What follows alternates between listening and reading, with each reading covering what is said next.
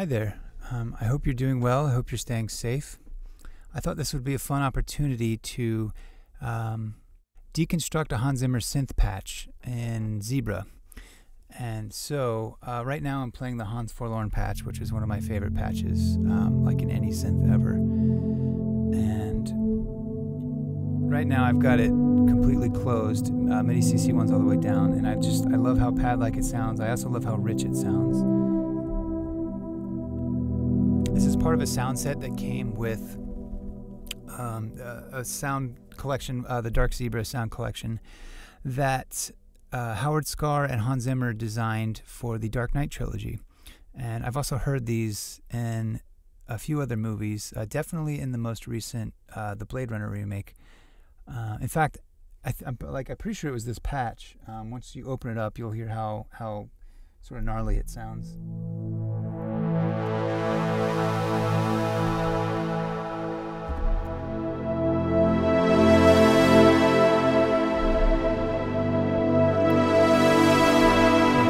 Up so much. It's got a really nice lush sound to it.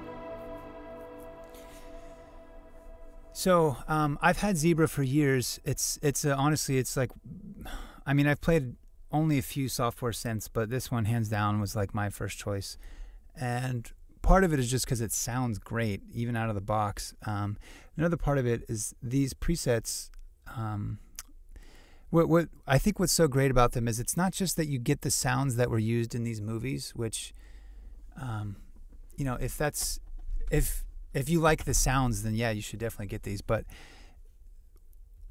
the thing that was so appealing to me is that it's not just the sounds that you get that were used in the movies.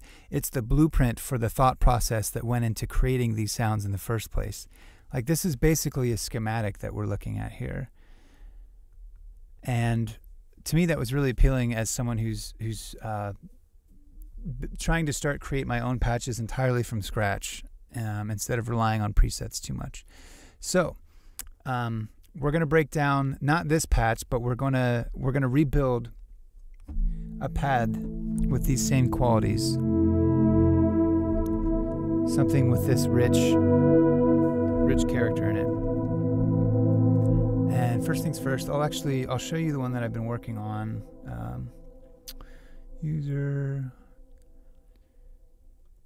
Okay, this is where I hit. It still needs some work, but this is where we're at right now.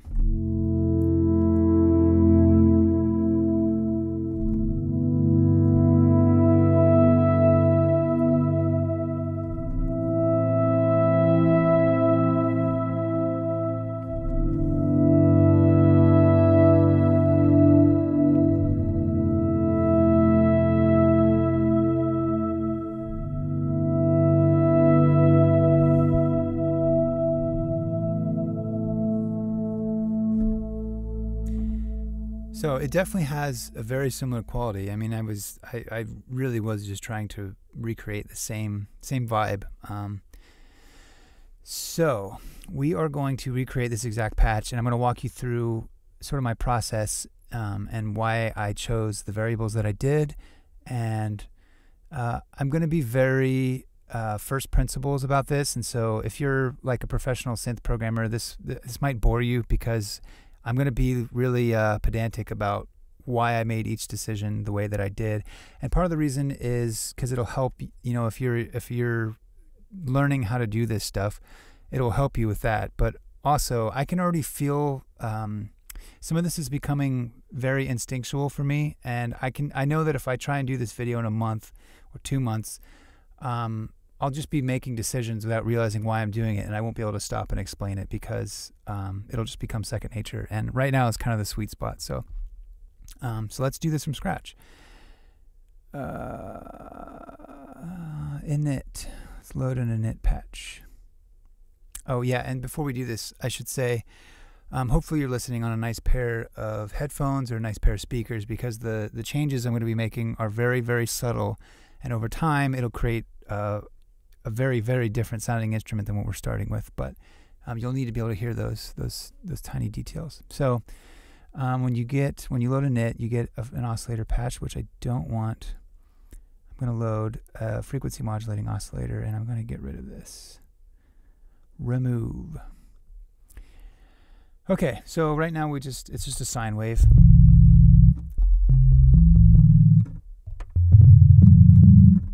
Just blinky plunky. So let's what's the first thing we want to do? Let's send this. Well, first off, this is coming out of envelope 1. So if I want to create a pad, usually the first thing you typically do is you start adjusting attack, decay, sustain, release. So I usually put attack somewhere around there, 2 o'clock, something like that. Decay, I actually like a lot of decay and not so much sustain, depending on the samples. And release, I put it at the same, just a little bit farther than attack is usually what I do. Okay, so the timing on that feels nice to me. Oh yeah, and so the velocity, this is a nice one to have too. You won't notice much of a difference now, but once we get stuff routed in here, you'll really hear it. Okay, so first off, it's really muddy down there. Let's bring that up 12 semitones.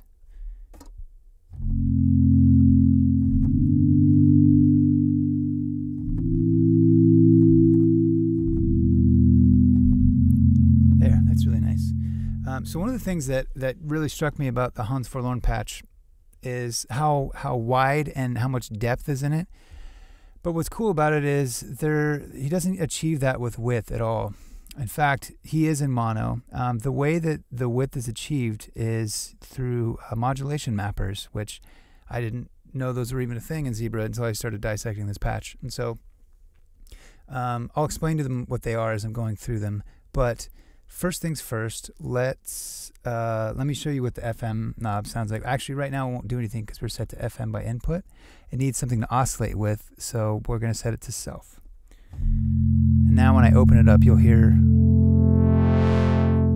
the filter opening up. Very cool. Let's not set it very far though. Okay, and now I'm going to set this to, I forget what I set this to. Let's try envelope 1. That sounds reasonable. Yeah, so what you're hearing is the envelope open up the attack on the FM. If I crank this, it'll sound even more pronounced.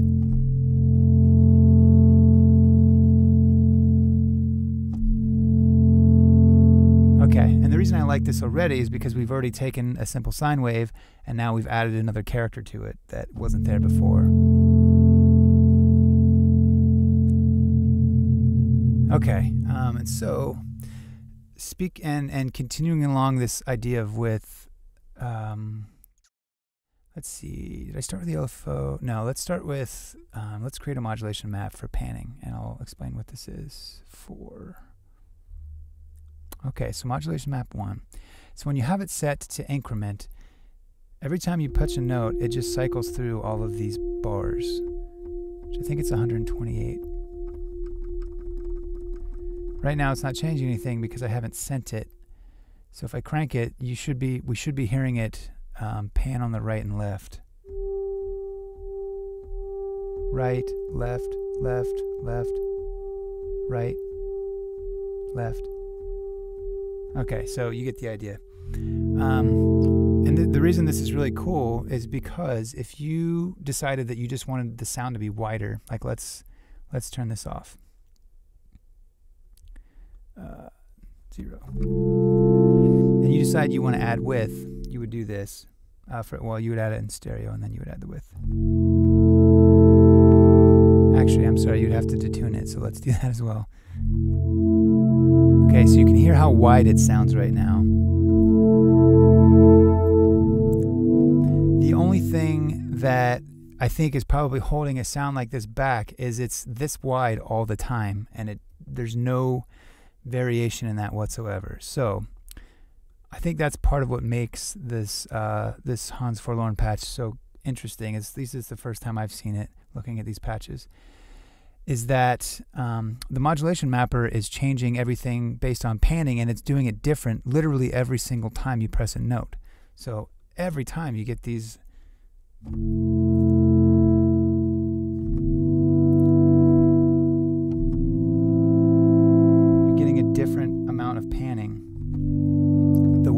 real instrument would sound in a real room, or close to it at least. I do want to come in. I don't like too many of these in a row, so I'm going to just break this up a little bit, because you don't want the instrument to feel like if you play certain notes, it's only on the left side. So just bear with me a second while I go through these. Crank up one of those, bring up a little bit of this. These are kind of centers, that's okay. Okay, this is probably fine. Okay, so back to where we were.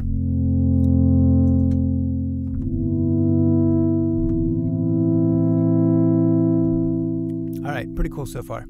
Now, another change, or another thing that I noticed that was really interesting in the way Zimmer's patch was built, is there was a modulation map tied to the detuner, which I don't know if there's a way to do it here within FMO, but you can use the matrix to do this, which is what I'm going to do. So if you click and hold the target button, you can drag it up here, and I'm going to attach it to detune. So now whatever I assign here is going to modulate, well, whatever I tell it to. So let me assign it first. So this is going to be, nope, just kidding, modulation map 2. And the source, let's set it to envelope 1 maybe. I'm not sure what this is going to do, but let's hear. Yeah, so you can already hear how insane that sounds.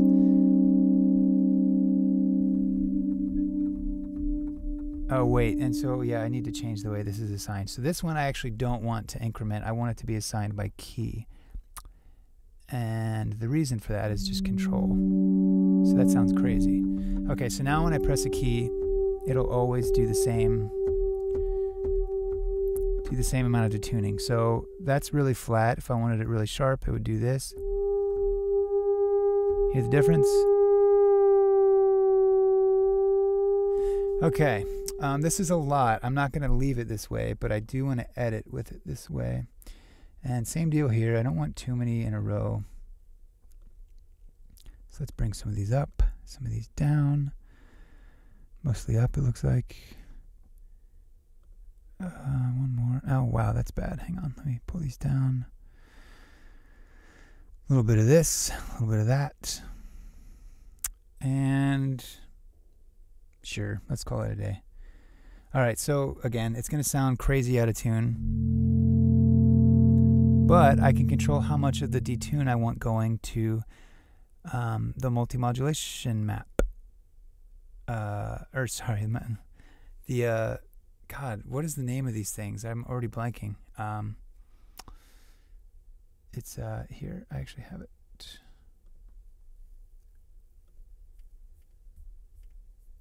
Sorry, this is so annoying. It's mostly my brain's fault. I'm on like 3 hours of sleep. Yes. Modulation mapper. Yeah, I was right. Well, I'm just sorry. Don't even listen to me. Just ignore everything I'm saying. Okay. So how do we get this to not be so insane? Send it less. So actually, I want all that going to the modulation mapper, but I don't want all the envelope going there. Okay, and essentially what I'm doing is now I'm just playing until it doesn't feel insanely out of tune, but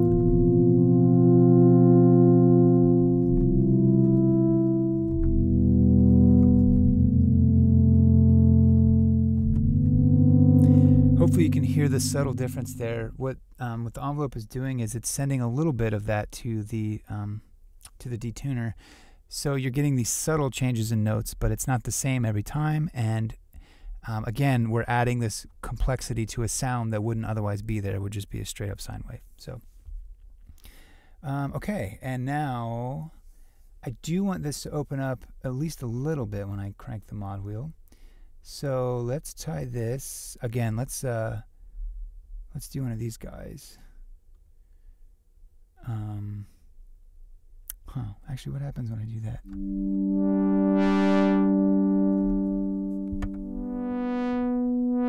Cool. So I want to set this, I'm going to set my CC1 as high as I can, and I'm going to set my highest level. Oh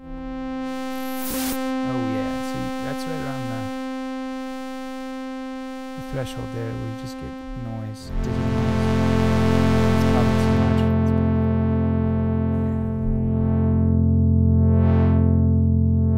Yeah. That sounds cool. I like that.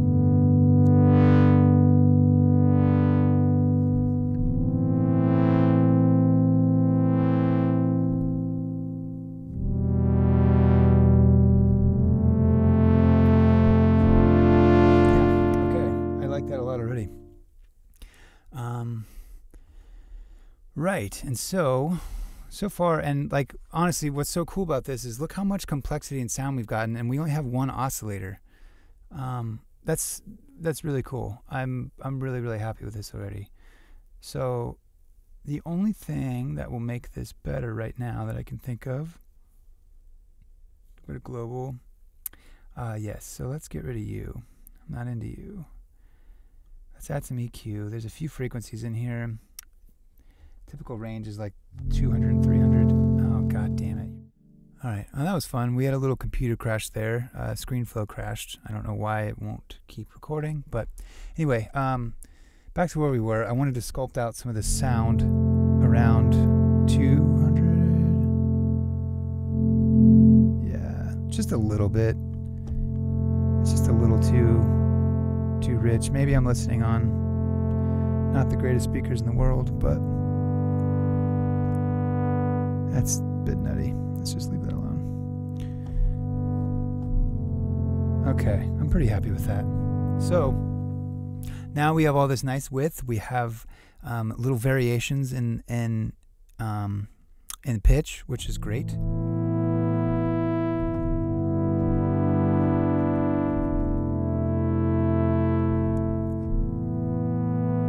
Yeah, it's great.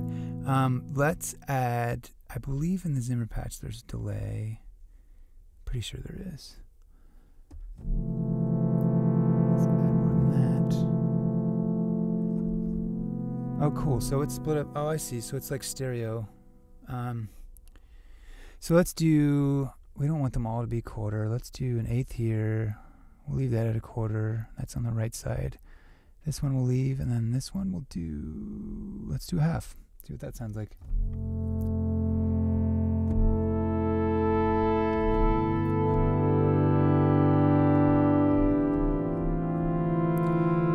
Okay. It's still sort of a little too hard panned for me. I'm gonna back off a little bit.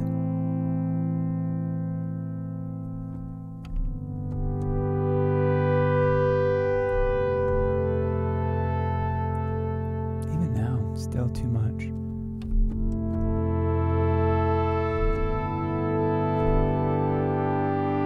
Okay. Now the only thing that would make this better is reverb. Reverb makes everything better. And I honestly, I really love the reverb unit they have in this. I don't know what they're doing, but it's fantastic. It's really great. Need more volume.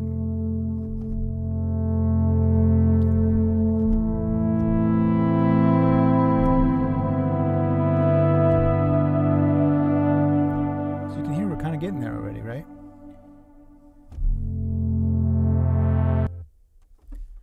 Oh, Logic, I hate you. See, this happens. This happens so often. It's so frustrating. Let me pull this back up. Hopefully it'll let me. Yeah, and now my thing is gone. Why do you do these things? Why? Why do you do these things? I hate you so much, Logic. Okay, there. Hopefully that worked. If anyone can recommend a program that captures screen well in Catalina, please let me know. That was terrible. ScreenFlow is not doing the job. Okay, so where was I? We had built, oh right, oh, shit, everything's gone. Everything's gone. I should have saved that. Okay, here's what we're gonna do. Let's go back to the original patch that I built. Thank God I saved that.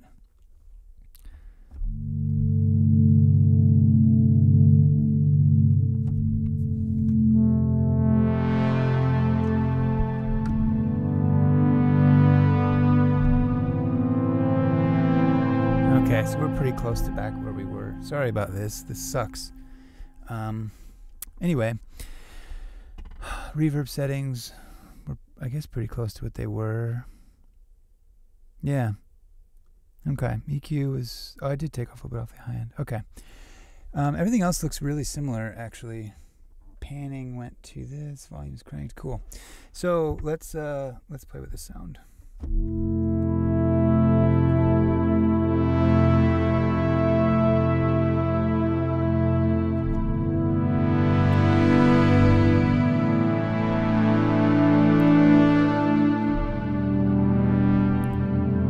So you can see we're almost there. Let's give it a little bit of dirt, not too much.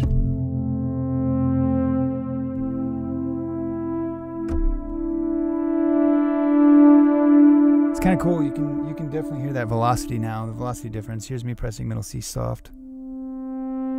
Here's me hitting it hard. You hear how it opens up a little bit more.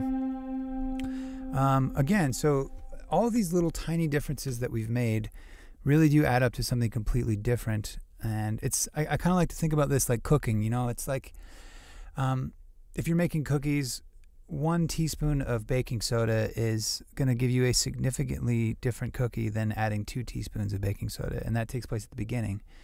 And it sort of compounds over time to make this completely different thing. And so do not underestimate just little tiny subtle changes. And look, we did all this with delay, reverb, EQ, and panning, and that's it. So yeah, if you like this video, let me know down below, and I'll make another one, and we'll keep exploring this patch, and we'll make the big open Hans Forlorn patch. Yeah, I hope you stay safe, take care, and I'll see you soon.